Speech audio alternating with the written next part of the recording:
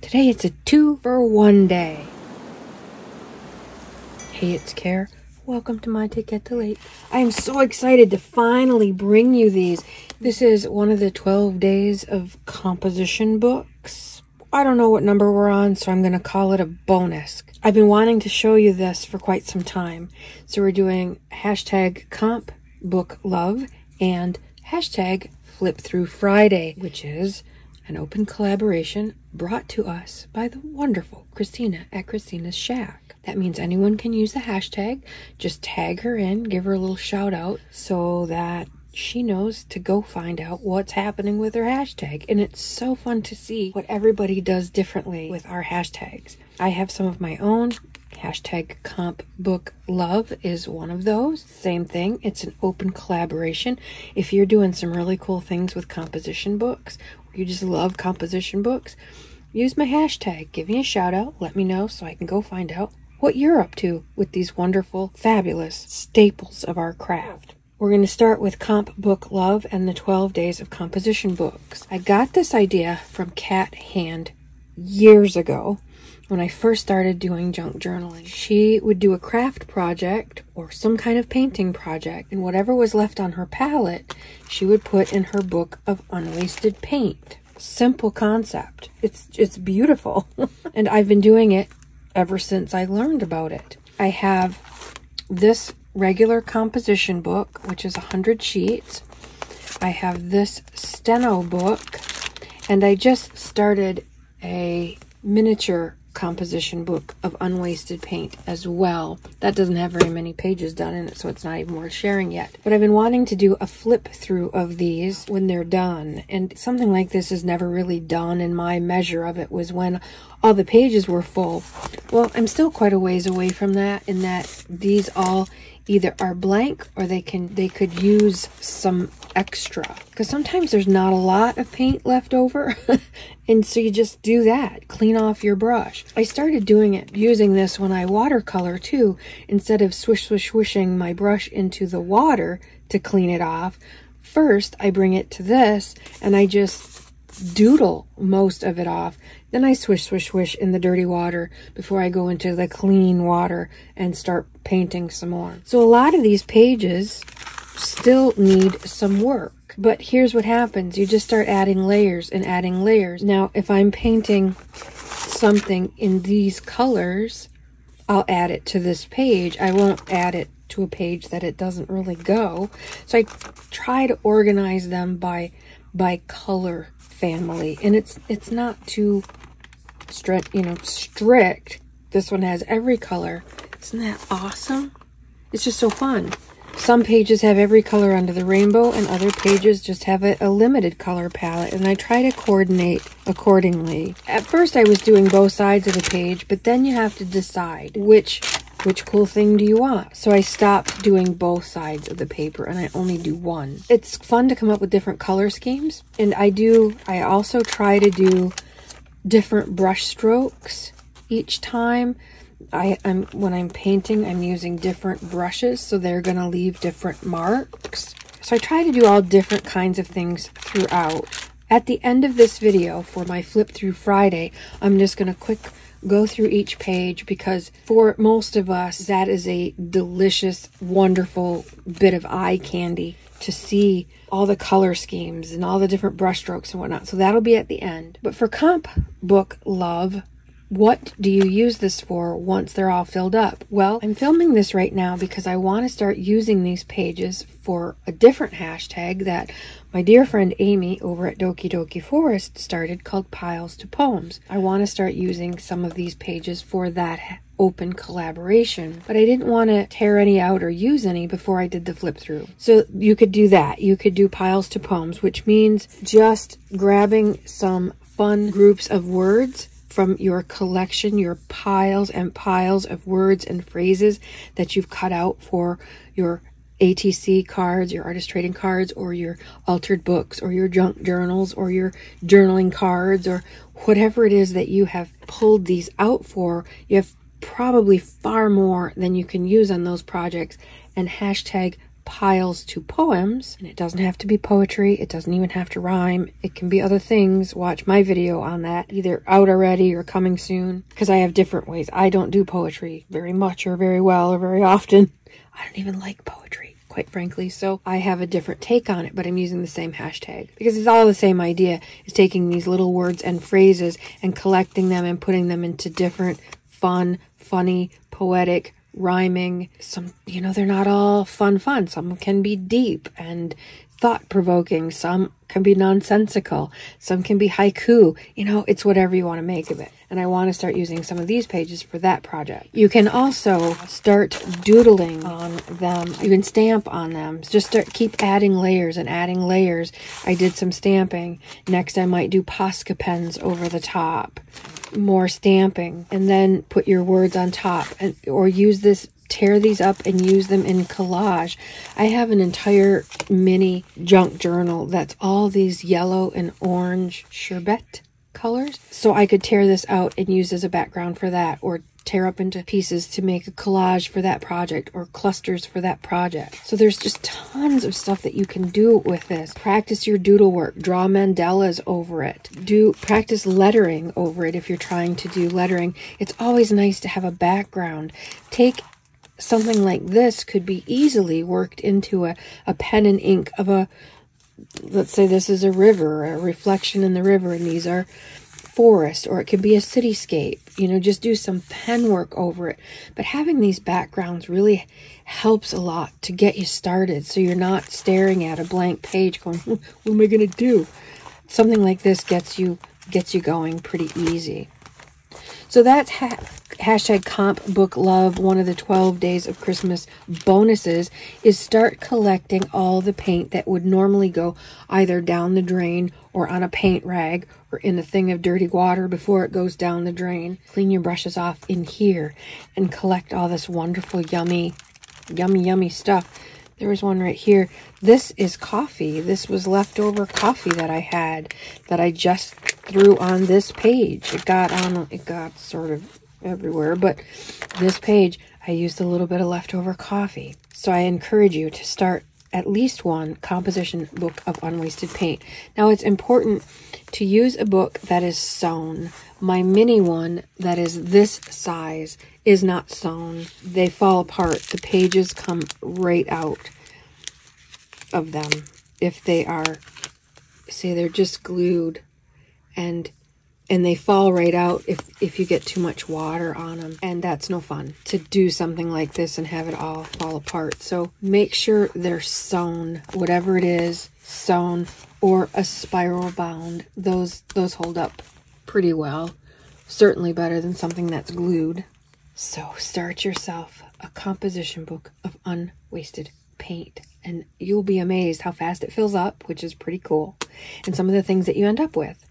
I colored all over mine. Number one, I wanted to test out some new markers that I got, and so I wanted to know how they worked on white and how they worked on black. And I started several of these, but I would lose them. I know I started a comp book of unwasted paint. Where is it? Well, I didn't know, so I started another one. I think I did that 3 or 4 times. So finally, when I got the new markers, I just colored this one all up. I keep it in one spot all the time, like my keys, and now I don't lose it, ever. I did both sides just for fun. These are the vintage colors. Vintage colors and the brights.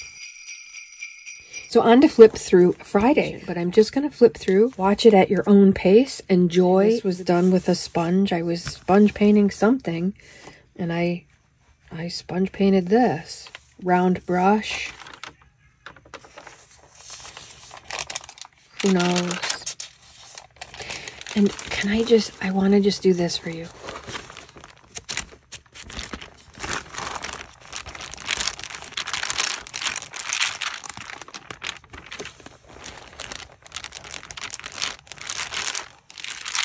Can you hear that? Once you start putting paint and a little bit of water, it doesn't take much, but it changes the paper and it gets that wonderful crispy. It's totally different than the paper in a brand new one. You hear that? Versus it has an extra bit of crispness to it. once there's paint and water on it. I use metallic paint sometimes. Those work just as well. And again, pages have, you know, more to go. This might have been a pull off my extra large ceramic tile that I got at Home Depot. It works kind of like a gel plate. Not really, but you can pull prints from it. That's pretty fun. And when it was all watered down, I think that's how I got this. This is a big acrylic brush with acrylic paint. All paints work for this. I wouldn't probably do oil, but I have done watercolor, acrylic, craft paint, metallic paint, all kinds of different shimmery paint. There's some sparkly, it's kind of a Maleficent-y page. Ooh, shiny.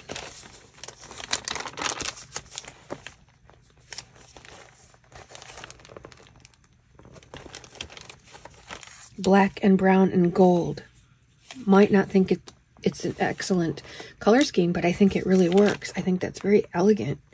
That would be beautiful in the background in a vintage book of some sort.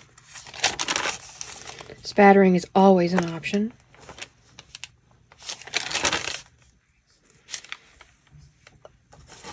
A lot of these are this big junk brush, just cleaning that brush off.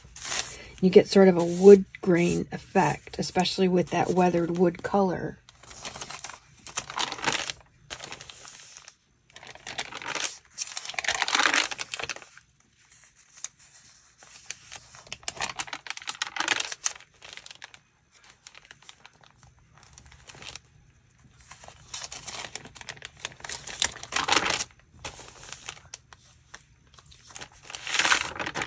Even though I only did the one side, it was really watery and it bled through. So if I wanted to, I could work on this side too, pull this out, fold it in half, and it'd make an excellent addition to a junk journal. All of these would. In that case, you could certainly do both sides if you wanted to add pages like this to your junk journal. Do both sides, by all means. But for what I'm going to do today, I'm going to glue some of these things down and tear them up. And so I don't want something awesome on the back. So you kind of have to decide going in how you're going to do it. This is one of my favorite combinations. You'll see it a lot because there's so much going on there and I just love it. But I like the purple and green and the blue and green. I love it all. These are all my colors. And when you do something like this, it could be days or months or sometimes a year between, you know, putting that first layer of light blue down. And then 4th of July comes around and I'm doing something patriotic and I have that other blue out. Well, that'd go with that blue. And then another project, weeks and weeks down the road, I have a lot of white. So then I find a page to put the white. So it doesn't happen all at once, these pages. As you see, some of them are quite stark. A lot of brush strokes, just simple cleaning off the brush. That's got a lot of fun stuff going on in it.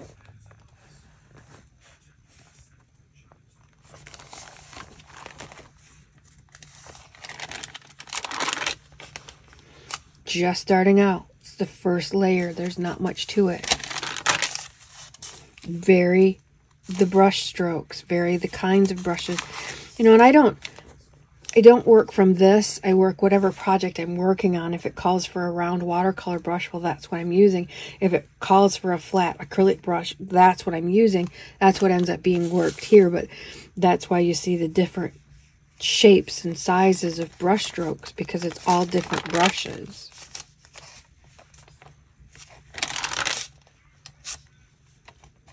There's next to nothing on here, but it gives me a place to start. Nice brights.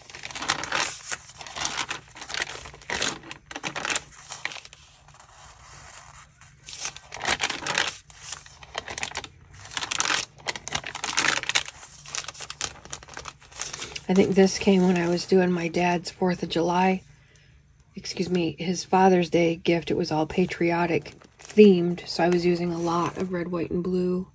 There's just a lot going on there. Sponge painting.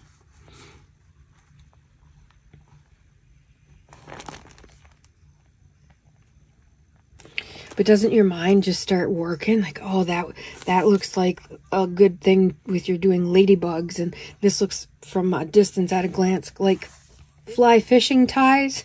You know, there's all kinds of possibilities as to what these things could go with or help along or add to. Sometimes I start in the center and work my way across.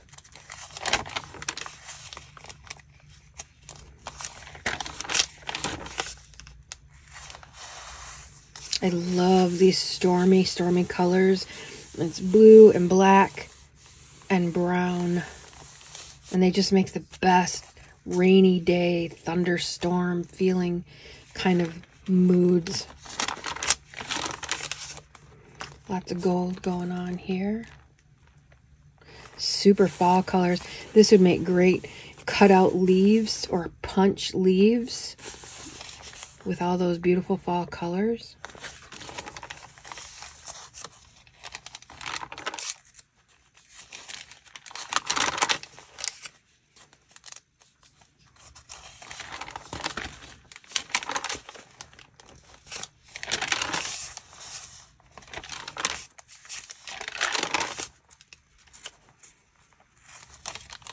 These, what look like pen marks, are actually from this. It's called, at Cheap Joe's Art Stuff, it used to be called an oiler boiler. Go figure. But it's just a twist off top. You fill it with liquid, ink, watered down paint, watercolor, dye, fun sprays, whatever. And it has a needle, a super sharp needle tip. And the liquid comes out that little tip. And I was trying to empty this bottle, so I was doing all of these doodles and hash marks and squiggles and whatnot. These are so fun to use. I don't know what else it's called. Bottle with a needle tip? I don't know. Oiler boiler. I can always remember that name at Cheap Joe's. Fun, different kind of grungy industrial color scheme, but that yellow gives it a certain pop. It looks like a neon yellow. I use those colors a lot.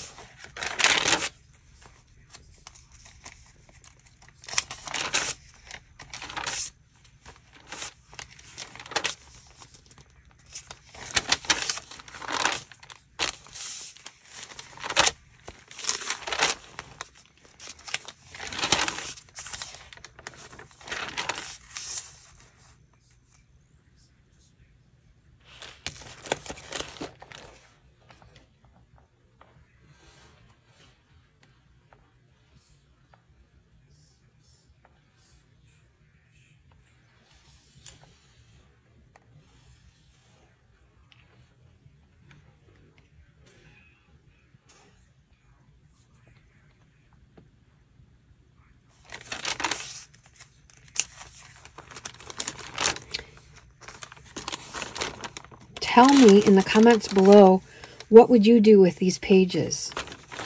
You had this full book of yumminess. What would you do? What are some ideas that are coming up in your head as you look through this fabulous collection of what would have gotten thrown away?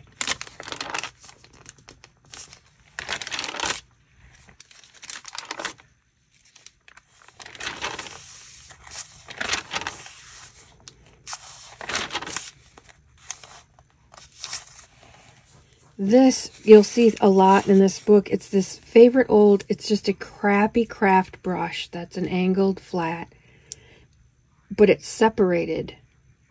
I don't know if you can see that, how it's separated here. And it makes these wonderful, weird marks. They look like pussy willows or little fuzzy tails of something, or fuzzy little footprints of some critter.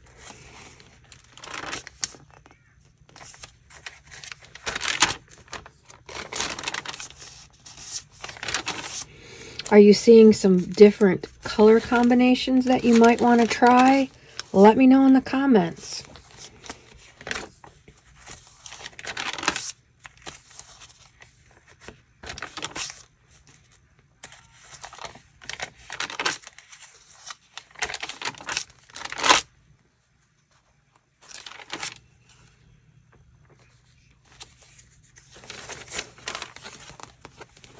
there's that one. I'm going to go sideways with this. It'll just be easier. Although most of them it won't matter, but there's one in here. At least I think there is. Little watercolor flower doodles. I have a video out called Stop Wasting Paint. And the whole idea is use that extra paint to build your skills. So all of these flowers were made with paint that was left over on my palette.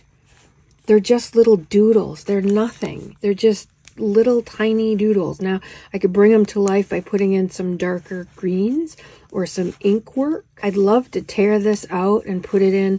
I have a yellow and blue project I'm working on. That would go great, sort of in there. Same thing here. Just by adding a little bit of pen work, they're okay just the way they are. Tear them up, use them on as your center focal point for clusters. Glue a whole bunch of them together and make a belly band. I mean, there's so many things you can do. And again, this was unwasted paint. It wasn't that I set out to paint flowers one day. It's just what I was doing with my leftover paint that day. So we'll go back to the beginning. I just didn't want to show you that one sideways.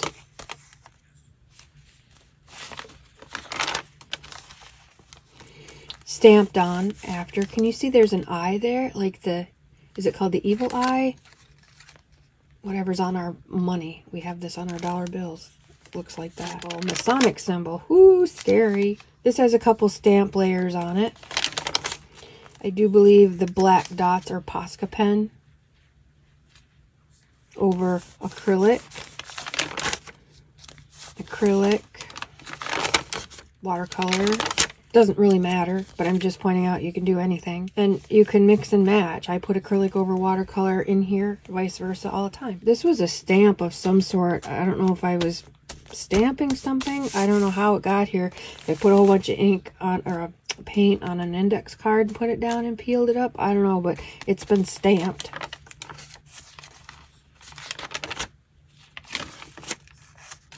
Here I did use some of this already. I did pull something out because I thought it was done enough to go ahead and use. And you don't have to do the whole page the same all the time. You can just do a couple of this and a little few circles and then some scraggly lines. And it doesn't have to be a whole page of anything. Watercolor with Posca pen and white gel pen. Watercolor.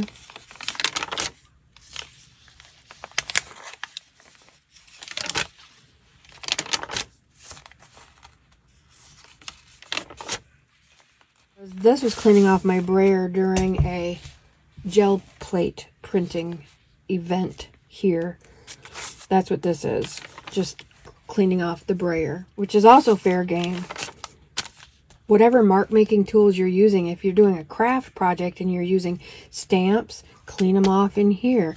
If you're using all different homemade type of stamps or mark making things, once you get them all, you do your craft thing. Once you get all that done, then clean them off in your book here. This is cleaning off bubble wrap from the gel plate event. This is an Avery sticker that came off on the gel plate, and I just stuck it down in here rather than trying to keep track of it. More brayer, more brayer, more brayer. It was a lot. We jelly plate printed for a while.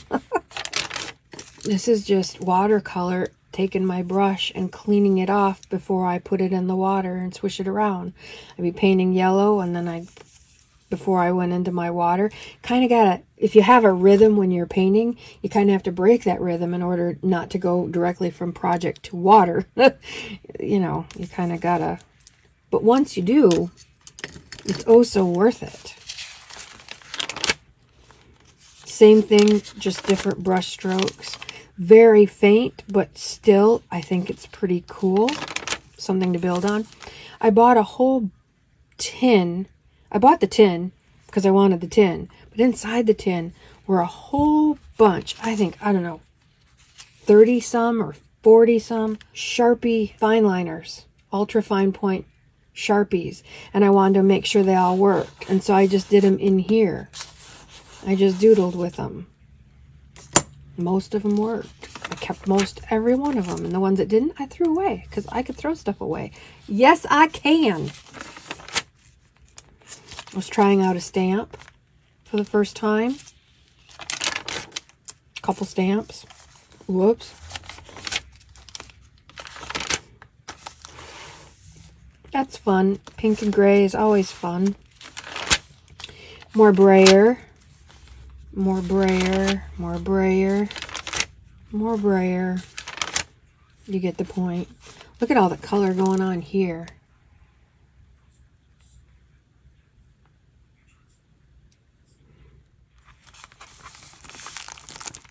Trying to get super close for you so you can just see all the color play. Isn't that just scrumptious?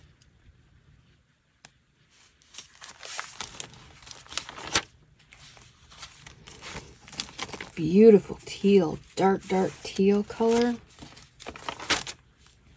This was, I had the gel plate all filled with paint, and I took probably a jar lid and put it in that wet paint, and instead of just wiping it off, I put it off here. And so again, you get just a ridiculous amount of color play in each circle. Purple and green and teal and blue and orange. Orange and yellow. Purple, teal, pink. Yummy.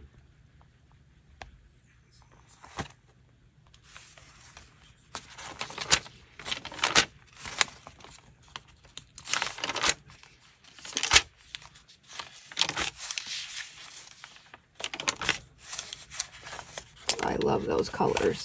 I'd love to add some silver to that. I think that would be great. Some metallic white gold watercolor. Sometimes I get carried away. I got it all the way up in here and they stuck together, and that's all right. Just adds texture. It's fine. It's good. Sometimes you think, oh my God, it looks like Walt Disney threw up, but you can knock that down with a layer of white gesso or a thin layer of white acrylic, or once you put stuff over it or cut this down, you know, if you just had a little piece of it, it's not nearly as overwhelming. Like just that little piece in a collage would be magnificent. So don't panic if it kind of looks a little like out of control. It's fine. It's fine.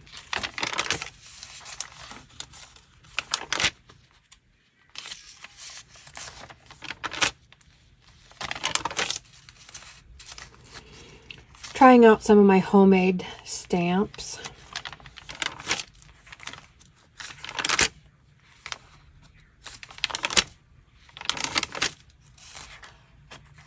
This would be nice with some metallic in it, maybe some coppery color or a light warm gold.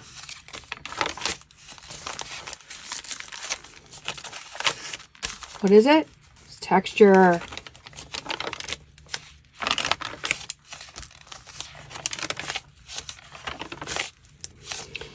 Cleaning off stamps at the gel plate print. The gel plate was full of ink. Take the stamp, make the mark. When you pull it off, it pulls all the paint off. That's how it leaves the mark when you pull to do your gel plate pull. No reason to wipe that off. Put it down on something. I've used this. I had a couple pages of this, and I've used one up already.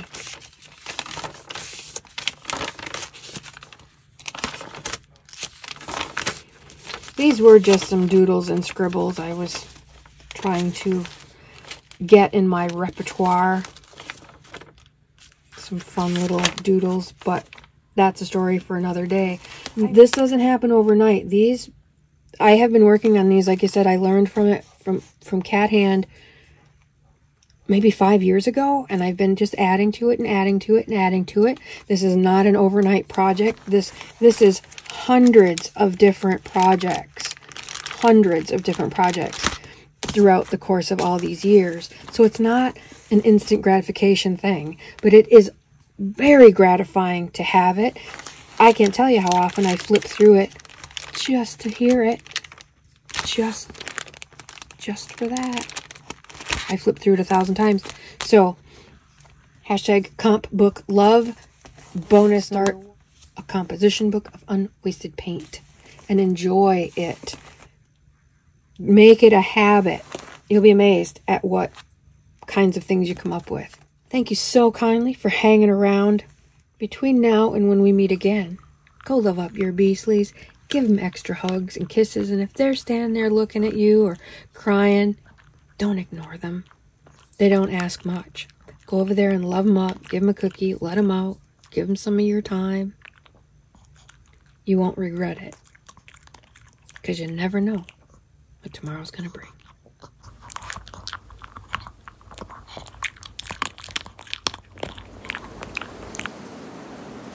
Mate at the lake. Oh, for now.